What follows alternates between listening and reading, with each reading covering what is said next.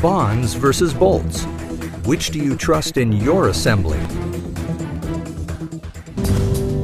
The objective of this demonstration is to compare the strength of Loctite structural adhesives versus bolts.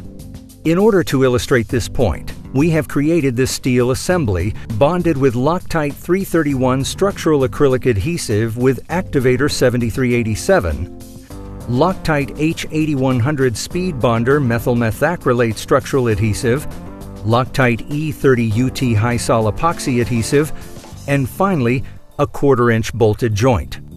When a load is put on this assembly, the bolted joint will fail prior to the adhesively bonded joints. This failure occurs at approximately 2,300 pounds force.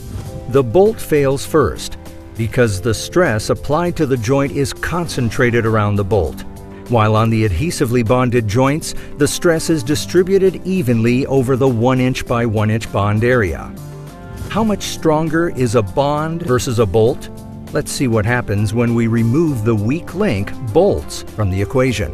Here we have a steel assembly bonded with Loctite H8100. When a load is put on this assembly, cohesive failure occurs at approximately 3,800 pounds force, nearly twice that of the bolted assembly. By spreading out the load applied to the joint, bonds provide more strength than bolts in a finished assembly. Which do you trust in your assembly?